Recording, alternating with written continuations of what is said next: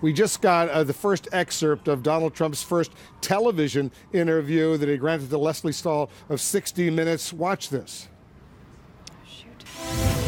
Let me ask you about Obamacare, which you say you're going to repeal and replace. When you replace it, are you going to make sure that people with preconditions are still covered? Yes, because it happens to be one of the strongest assets. You're going to keep that? Also, with the children living with their parents for an extended period, you're going to keep very that? much try and keep that. Adds cost, but it's very much something we're going to try and keep. And there's going to be a period, if you repeal it and before you replace it, when millions of people could lose. We're going to do it simultaneously. It'll be just fine. That's what I do. I do a good job. You know, I mean, I know how to do this stuff. We're going to repeal it and replace it. And we're not going to have like a 2-day period, and we're not going to have a 2-year period where there's nothing. It will be repealed and replaced, and we'll know. And it'll be great health care for much less money.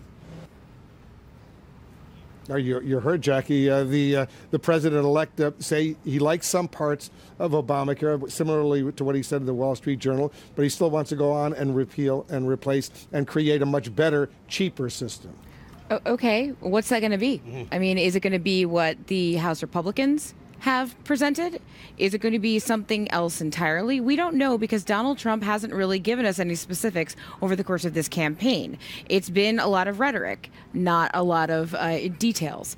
So we're sort of have to wait and see. But you imagine if he's working with someone like Paul Ryan, maybe some of the stuff that the House Republicans have put forward will be what he ultimately embraces.